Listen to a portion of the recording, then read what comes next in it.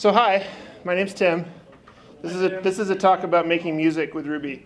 It's supposed to be funny. So if you see something that's funny and you think it might be funny, you should laugh. That's what happens in funny talks, because then the speaker gets less nervous and then it gets even funnier. We all win. So my name's Tim, like I said. I work here at New Relic. This is my team down here. Hi, team. We build the New Relic RPM gem that you run in your Ruby application. You might be familiar with this gem because this guy used to work on it. He used to work for me, and now he just sends me these pictures for no reason. I do nothing to warrant this treatment, and this isn't even the whole picture. This is what the actual picture is. Isn't that rude? Why does he do it, and why is there a Rubinius sticker over his shoulder? I don't understand anything that's happening in this picture. Anyway, so this is my Twitter handle. It's very clever. My last name, by the way, is pronounced Krajcar, obviously. You can tell from the spelling. It's very subtly hidden in the corner of all my slides. You can follow me on Twitter. I think I'm pretty close to 500, so you know, that one, you could be you. But yeah, okay, so let's get down to business here. The inspiration for this talk comes from a very particular musician. And since we're in Portland, this is a Portland guy. You probably know him. You've probably been to see one of his shows. That's fine. He's a good guy. I should be clear. I'm going to rag on him a little bit here. But he's a good guy. He's making money doing what he loves, and that's great. So his style, he's a pianist. He's a great pianist, actually. And his style is kind of the new age, kind of smooth, the kind of stuff that has an album cover that looks kind of like this, or really, more accurately, like this. You know what I'm talking about? Like this kind of music that you find in the checkout aisle? So he does shows, and my wife and I were at one of his shows, and he does a point in the middle of the show where he says, all right, it's time for audience participation. And he looks out into the audience and he says, give me any 4 musical notes. And a musical note is a letter from A to G. So someone will say A, C, F, G, and he'll think about it and he'll play the A, the C, the F, the G, and he'll just kind of play that a little bit, and then he'll play something, and I'm not going to do a very good job because I'm not as good at piano as he is, like by a long shot, but it sounds kind of something like this.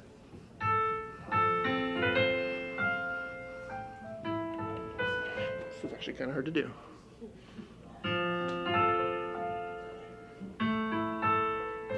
You get the idea. It's like, you know, he's using the audience notes to make music, and everyone in the audience thinks this is incredible stuff. How is this being done? And I'm sitting in the audience with a little bit of a different expression, and I'm thinking I could do that. So what I thought about is, can this process that I've just done very poorly for you be automated? And more to the point, if we can automate something, we can use it to make lots of money without doing any work, right? That's kind of what we do. So that's the quest I set out on. So let me give you a little bit of background that will help you understand how this works. But now you have an idea what we're going for. So, background. You can't get very far in talking about computers and audio and music without running into MIDI. Now, MIDI stands for Musical Instrument Digital Interface. It's a protocol for the control of musical devices. It's been around since the early 80s. It's been around so long that most musical equipment has MIDI ports on it, or has a USB port that can be used to talk MIDI. This is a MIDI controller in front of me that's sending controls to my GarageBand app that's making sound that you're hearing. MIDI is not an audio protocol. This little gizmo does not make any sound by itself. It only sends messages, much like method calls, you might think. So MIDI is messages, and that's important to realize. It has nothing to do with like waveforms or synthesis or anything like that. It's just simple like note on, note off messages. So for the rest of this talk, I'm going to use the Micro MIDI gem, which is a Ruby DSL for working with MIDI. It's super cool. You should absolutely check it out. So an example of a MIDI message is a note on message, which has a note number and a velocity number. The velocity number is really important because for instruments like a piano, if I play a note very softly, it sounds different than a note that's very loud.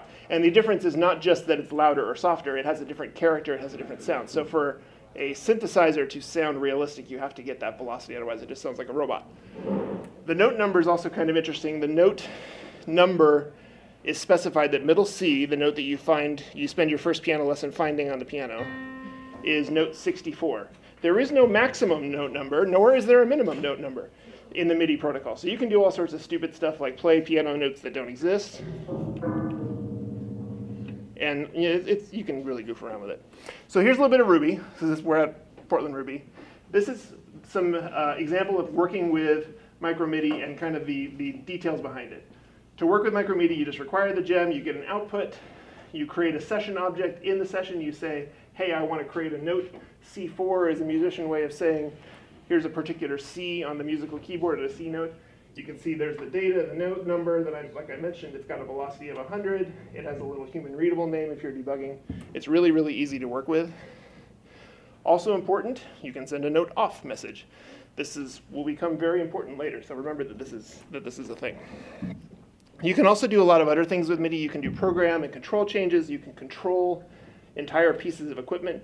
You can do aftertouch, which is the amount of force you exert on a key after it's already been pressed, which is important for some instruments, pitch bend, all sorts of stuff.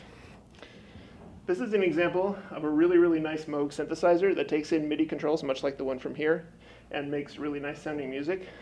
These are about $1,600. Just saying, Christmas is coming. For those of us who don't have that kind of budget, this is a screenshot of my very favorite app of all time. It's a program called Reason. This is an application that lets you create virtual equipment and put it all in a big rack and lets you click around and cable it all together without spending anything, and you can just create like hundreds of devices. It's incredibly awesome. It's called Reason, R-E-A-S-O-N. It's made by a Swedish company named Propellerhead. It's, I think, about $300 and incredible. So MIDI is really fun. I think you should absolutely spend some time playing around with it. This little keyboard that I have here, I think was about $50. GarageBand is free if you already have a Mac. Like, there's no reason not to at least goof around with this. But we need to get back to our challenge. We're going to try and build a tool that plays delightful piano music based on a series of 4 notes. And again, we're not just building a tool, we're building a startup, because the true goal here is for me to sit and fly around on a private plane while the cash just rolls in and I do no work at all. So I set out to do this, and the first way I thought about doing this was algorithmic harmony. In other words, having the computer decide whether something sounded good or not. So I did some research. I read all sorts of research papers from all sorts of real people who know what they're actually talking about, unlike me, from fancy things like the Journal of Mathematics and Music and the International Society for Music Information Retrieval Conference, which is a really long name. And it turns out that algorithmically generated music is interesting, but it doesn't tend to be very relaxing. It, in fact, tends to sound something like this.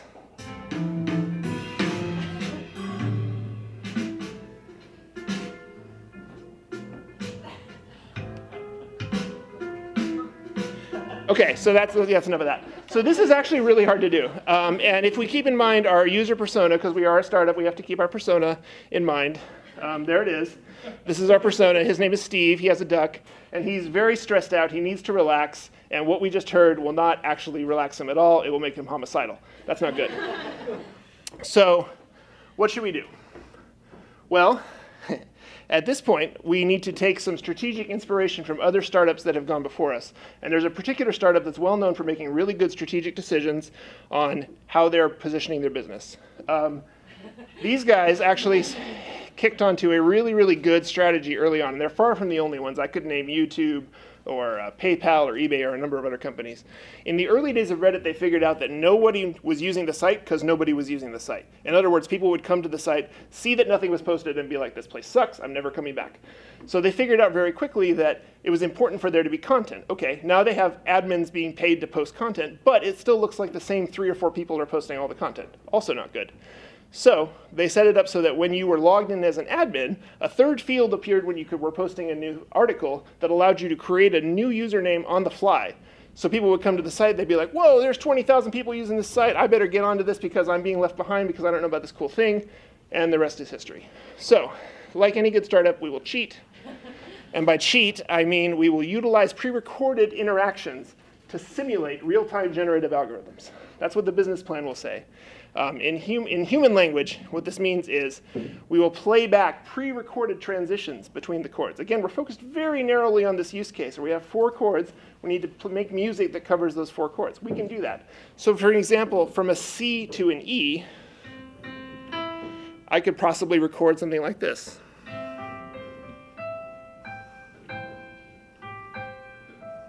I can come up with that. That's not very hard to come up with, and it covers the C to E transition. So, very, very basic music theory. All of the notes are related to all the other notes by a series of what are called intervals. So all we need to do is record a series of the transitions, and this actually won't work at all because it's way too many transitions. We can't do like every note to every other note. Well, we could, but we don't have time because it's a startup and we need to make money, and that sounds like actually work, and I don't like work. So we're not going to do that. What we are going to do is take advantage of an extremely big musical secret, which is that all we need are relative intervals from one note to the next, and then we will transpose from, and we will essentially offset based on where we need to go. Let me give you another example. So earlier I played C to E. Oops. If we now need to instead go from D to F sharp instead of C to E, I can play the exact same thing, just shifted up 2 notes. And it sounds fine. It totally works. It's the same exact pattern, just shifted 2 notes. We're taking advantage of the fact that musical notes are essentially just a linear scale. Remember, in MIDI, they're just numbers. So we're just adding and subtracting numbers. That's all we have to do. So the process here is that we need to record a phrase, which is a short bit of music that transitions from 0 to an interval. And let me give you an example. I did the C to E. You can see from C to E, there are essentially 4 notes. So that transition that I just played, the C to E, is a 0 to 4 transition. We will save that. We'll build a whole library up of coming and going. We will essentially say, all right, for every transition in this, we will break it into a starting interval and we'll make it into a starting note and then an offset to go up or down. Is this making sense? People getting the idea? Okay. And then all you have to do really is just play those back in series, transposing the beginning up and down. And because it's MIDI and notes are just numbers, all we have to do is just add and subtract numbers. So I wrote this, and it totally works. And you're welcome to check out the code. It is total 100% YOLO code. There are no tests of any kind. So if you want to contribute to it, you should think very hard about what you're doing and perhaps make better choices with your time. But you can go check it out and see what it does. So let me break it down just in real simple Ruby snippets.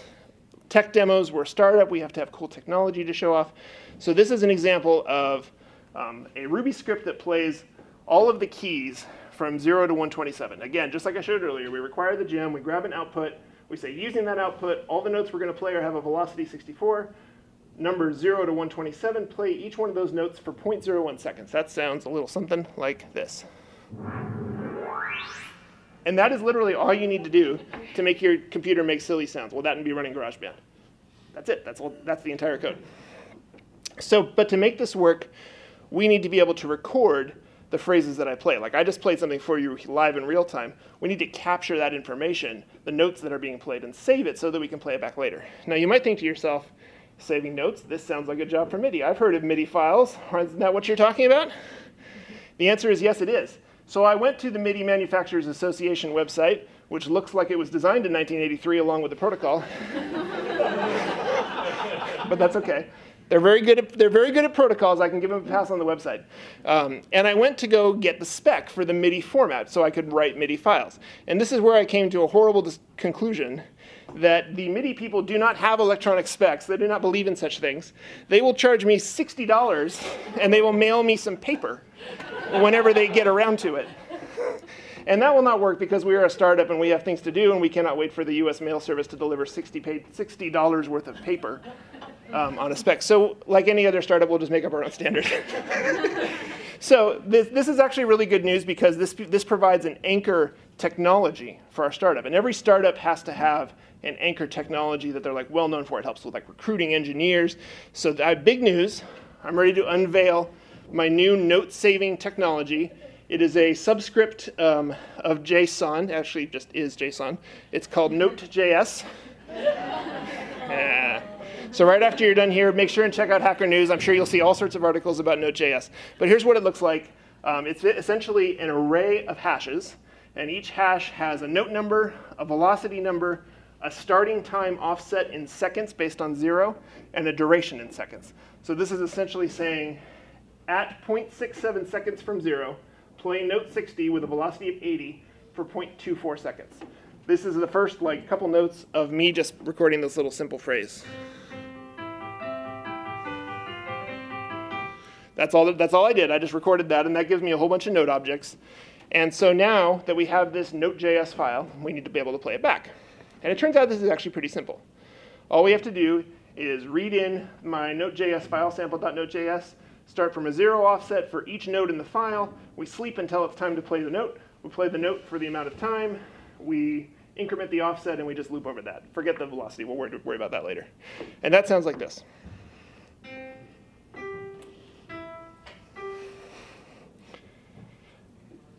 So that didn't work.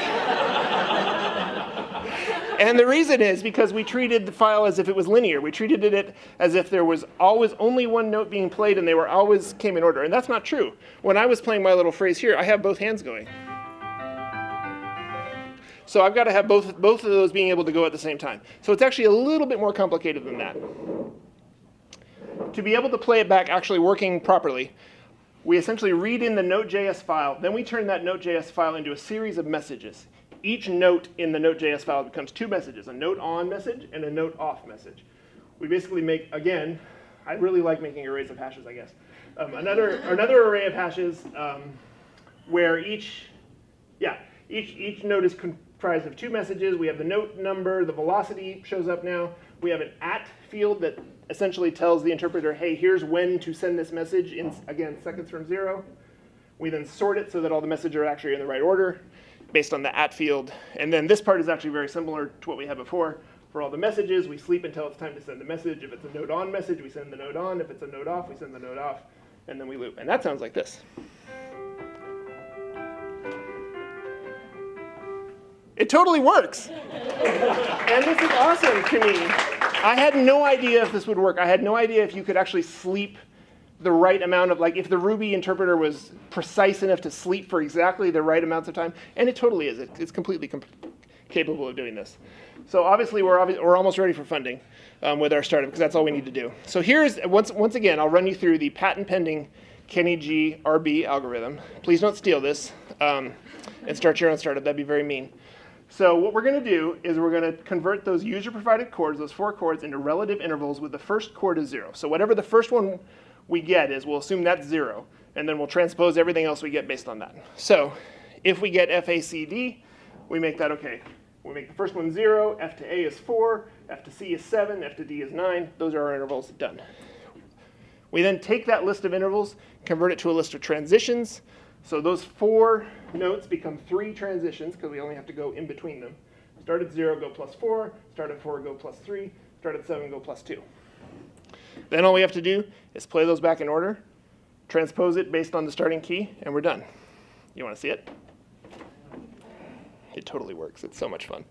All right. You see that? Yeah, kind of. All right.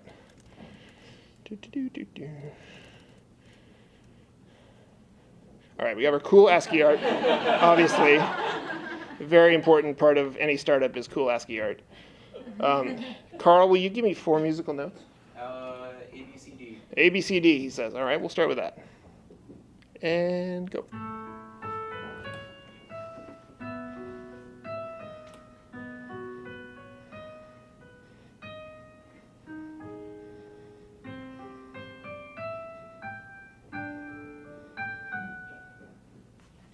It totally works. It's awesome. We'll do it again, and I'll give it something a little more, that has a little more variety to it, and you can hear it again.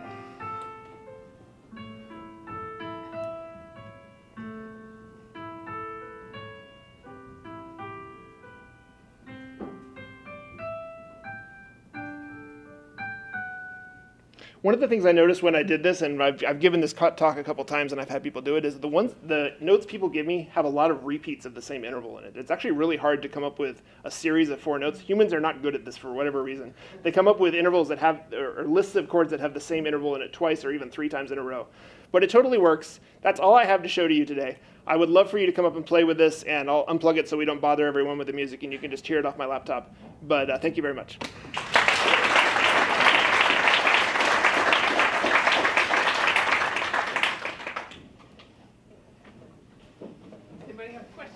Yeah.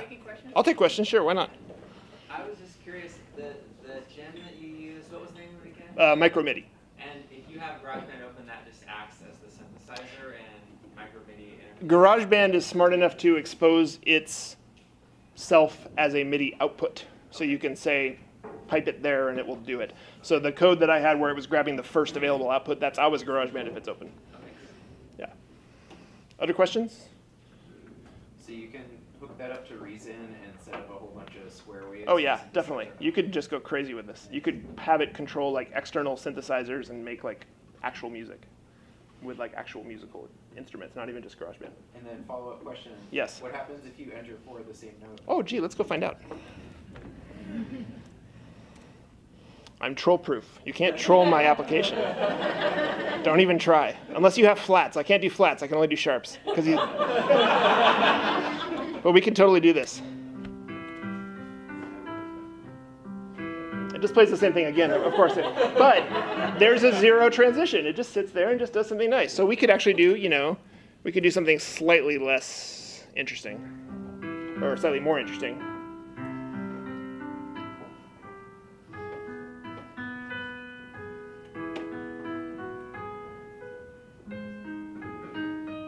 It's a good example of what I was just talking about. That was the same one twice at the end, because I was bad at coming up with 2 different ones. What about H, H, H, H? Oh, let's find out. Let's find out, clever guy. Boom! Validated. That's right.